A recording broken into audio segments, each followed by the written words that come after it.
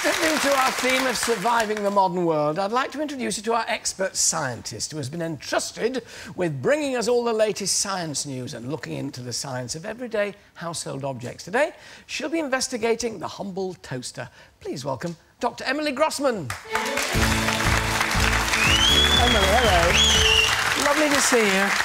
Emily, before we investigate the toaster, we thought every week we'd ask you a couple of sort of questions you always want to know the answer about, but never thought you'd dare ask. Blue eyes, why are they the most common colour?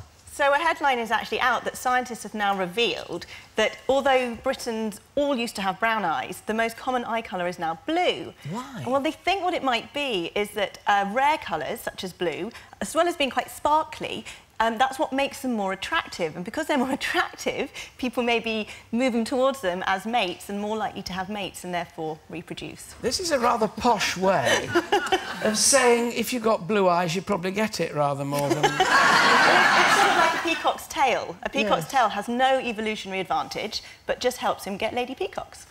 But as a result of blue eyes mating with blue eyes, frequently we get more blue eyes than brown eyes. Exactly. The more a trait mates and reproduces and has children, and the more that trait is passed on if it's in your genes, which eye colour is.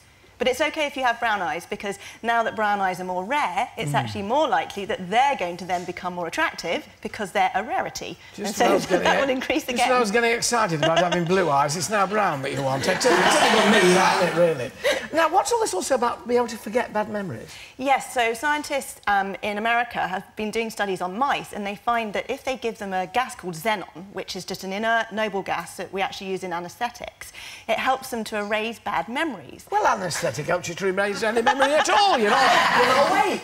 Well, they're hoping they might be able to use it with people with post-traumatic stress disorder. Oh, right, so it's a really useful thing. They're hoping that it will help in humans, and they'll be able to use it to erase the fearful associations with bad experiences in the past. So it is a serious use, it's not just enabling you to forget dreadful guests you had on this show. No, I don't think we'll be able to use it if we just sort of fall over and sprain our ankle. It'd probably work, but I don't think it's going to be available for that. What a shame.